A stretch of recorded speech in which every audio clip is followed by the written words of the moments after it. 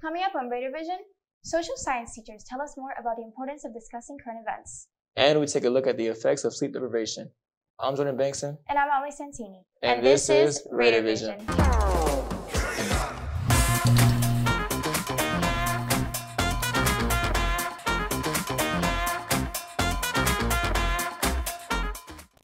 Current events are often discussed throughout the school. The recent U.S. withdrawal from Afghanistan sparked discussion in several social science classes. I had a chance to sit down with several social science teachers to learn more. The recent events in Afghanistan surrounding the U.S. military withdrawal has prompted discussions in social science classes. The very nature of Afghanistan has factored into our national politics and by extension our global politics for a period of time. And so all my students, every morning, I give them and I ask them to make sure they stay abreast of the news. So before class begins, every morning, for 5 minutes, we have to talk about different aspects of it, be it the policy or the execution of the policy. Teachers feel that coverage of these events can help promote more personal connections to them. I love that Dr. Daniel expects us to follow the news and know what's happening in the world with issues like Afghanistan. It's really important for all of us to be aware about world issues and be able to talk about them. Discussing the issues can help promote a sense of empathy among the student body. And I think the more you know about something, the more you internalize it and care. And I think we definitely have students here at Gulliver that always show empathy and, really care about issues that affect other human beings. According to Mena and other teachers, creating a sense of empathy is important, especially in terms of events outside of our local community. If it doesn't directly impact you, you tend not to care that much because you don't see the carnage or people dying around you. You don't see people coming back in body bags, and you don't attend the funerals and all of that. In some instances, personal experience can offer a different perspective. This is true for U.S. Air Force veteran and world history teacher Dr. Jacqueline Grant, who discussed her feelings about the U.S. military's recent withdrawal from Afghanistan. I have like a kind of anxiety that makes me wonder, how do we forestall this again in the future? Because you had asked me a question earlier which I didn't have an answer. How do I avoid this? How do we avoid this in the future? Since we don't really have an answer to that, there is an air of anxiety, even though we're not involved, physically involved anymore. Taking the time to learn and discuss these topics could lead to deeper communication and understanding.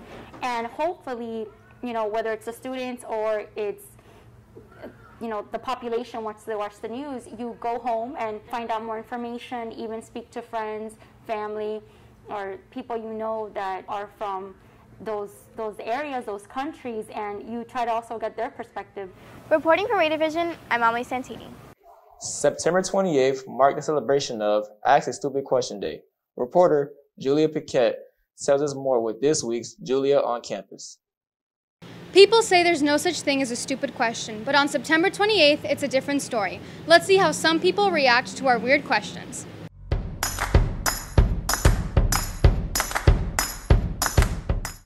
How do you know when you run out of invisible ink? Probably when the little light at the end, when you use it. No. So basically, when there's a big frog and it walks over, the slime on a frog is supposed to show you the invisible ink at the right time. That's really great. Thank you. Thanks for that. Thank you. Can you tune a fish? Can you tune a fish?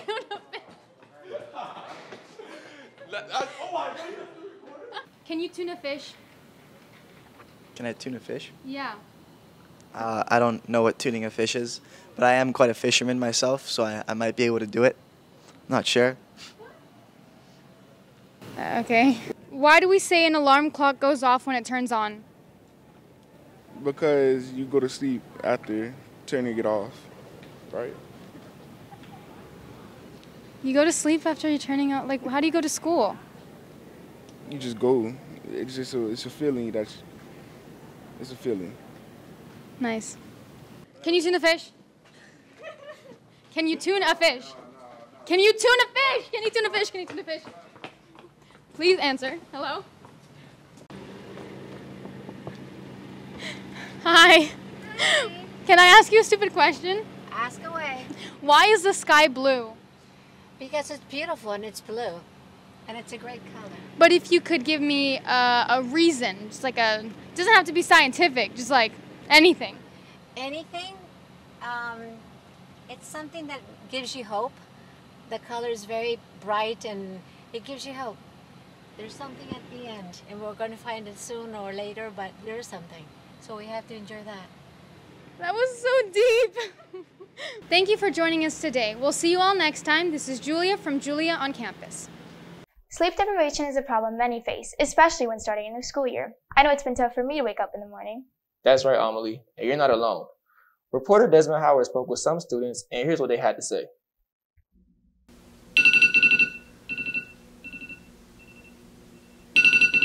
That blaring sound can be a rude awakening to many students, especially within the first week of school.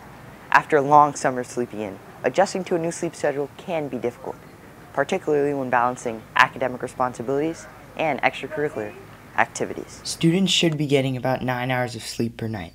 However, studies conducted by the CDC show that only 73% of teenagers are reaching this threshold. Lack of sleep can lead to several issues. With teenagers, probably the biggest thing that I see as far as students are cognitive abilities. The lack of being able to take tests properly, being able to do homework properly, even potentially staying awake in classes. We see a lot of mood swings, a lot of ups and downs where you just don't want to do anything, you're apathetic. As far as sleep deprivation, it also increases the likelihood of injury or accidents, like car accidents if the kids are driving. Despite the mounting evidence of health effects, students still have after-school obligations that often limit their quality of sleep. Well, I play a couple sports, and so I get home late every day, and then when I get home late, I have to do my homework and I have to make up for whatever I missed in class for early dismissal or whatever. And so that kind of makes it more difficult to go to bed at a reasonable time, but on days where that doesn't happen, I usually get some sleep, so it just depends on the day and depends on what I have to do. Luckily, there are a variety of tips to get students back on the right track. Since I am the health teacher, probably the biggest tip that I would say is to find ways to stay healthy, which include diet and proper exercise. So making sure you're getting at least 20 to 30 minutes of activity minimum. Teenagers should be getting about 60 minutes most days of the week. What that does is it allows you to stay in the non-REM sleep for a longer period of time, which is the deep sleep where all the growth and repair of the body tissues takes place. So diet and exercise, hands down, are probably two of the biggest. The other thing which I try to tell my students is make sure you're setting routines. So you're setting a routine of when you're going to bed and when you're waking up, and try and stay consistent with that routine, and you'll notice you'll actually be a little bit better off. Please ensure to utilize these tips on a daily basis for a well-rested school year. For RaiderVision, I'm Desmond Howard. Thanks for the tips, Desmond. Now to Julia with the weather. Thanks, Jordan. This week we'll see mostly cloudy skies and scattered rain. The temperatures throughout the week will stay in the high 80s. Today through Friday, the winds are out of the east at 10 to 15 miles per hour. The chance of rain for the week starts at 20% today and increases to 35% by Friday. Going into the weekend, we'll see scattered thunderstorms and the winds in the east continuing at 10 to 15 miles per hour. Chances of rain increases to 40% both days. Now here's Jonah with the sports. Thanks, Julia. The boys and girls bowling team had two separate matches last week. The boys suffered a loss to Belen on Tuesday 0-7. Junior Connor Kempar bowled a 142 game high and a 397 series. The boys also fell short to Crop on Thursday. Freshman Aaron Gold bowled a 150 game high and a 348 series. The girls also lost to Crop 0-7. Freshman Matilde Barrera bowled an 86 game high and a 238 series. Both teams are looking to recover and get ready to face Archbishop McCarthy on Wednesday at Bird Bowl. The varsity golf team had dual matches against Doral and Westminster Christian. They dropped the match to Doral 176 to 161. John Marshall was the low man with 35. They took the win over the Westminster Warriors 162 to 177, along with a nice performance from sophomore Eli Pereski. The team will be looking to get ready for the next match against Archbishop McCarthy in Grand Palms. The girls varsity volleyball team honored Paola Avazian, Kate Perez, and Carolina Perez in the senior game Thursday night in the prep gym. Unfortunately, they lost to Nova Southeastern University School 26-28, 21-25, and 12-25. The teams play away at Florida Christian tomorrow, with JV starting at 6 and varsity at 7:30. The homecoming game was a huge success, with the varsity football team's monstrous 52-27 win against the Champagnat Lions. Quarterback Carson Haggard led the charge with 325 passing yards and 2 TDs. Junior running back Cedric Irvin pitched in with 3 rushing and 1 receiving TD. Junior Jalen Brown and senior Patrick Atkins also contributed 1 TD each. Irvin says the win was gotten with the help of the offensive line. That's it for sports, and back to Jordan at the desk. Thanks, Jonah. And now, Raiders, here are the top 5 things you need to know for this week.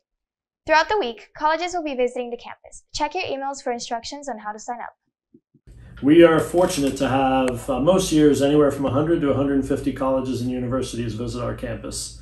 Traditionally, it's been in person, and they'll come and they'll present to our kids, and we can learn a little bit about the happenings on their campus and their offerings and their admission process. And then our kids get a chance to ask questions and meet the admissions reps who read their applications. Super awesome opportunity, right, for us. Since COVID, there's been a split. Some are still doing virtual sessions. Some are still coming in person. We're making all those available. Seniors are generally sitting with colleges they know they're applying to or are still thinking about applying to. We've opened it to juniors to be able to start to explore a little bit and get a sense of some of the colleges and universities out there while it's still very early for them to even know what they want. So a good opportunity for our kids, just part of one of the many ways we try to connect our kids to the outside world. There will be a hip orientation tomorrow for juniors and seniors in the library from 3:30 to 5:30 p.m. Robotics will be traveling to Tampa this weekend to perform in the first robotics competition. We wish the Raiders the best of luck. The gym is off limits during lunch. Students are not allowed to eat or play inside during those times. Anyone found in the gym during lunch will be reprimanded.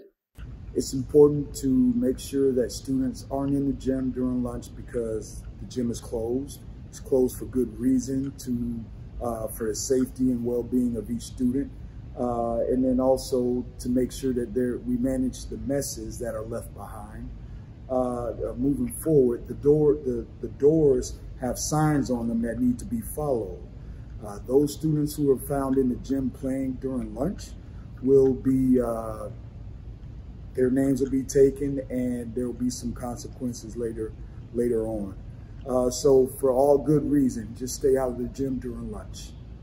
The Miller Drive campus will break out their bingo cards in celebration of Hispanic Heritage Month.